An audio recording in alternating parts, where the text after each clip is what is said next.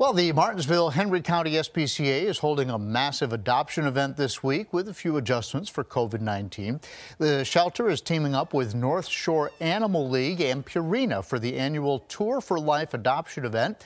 Usually there's a wellness clinic to give pets vaccines and so forth, but this year it's just going to be adoptions. Purina is even giving the SPCA a $1,000 grant to help pay for vet care, food, and more so that they can reduce adoption fees. You're not just saving one life, you're saving two lives. So you're saving the life that you take home, but you're also saving the life of the animal that's able to come into the shelter. The adoption event starts tomorrow and it runs through Saturday.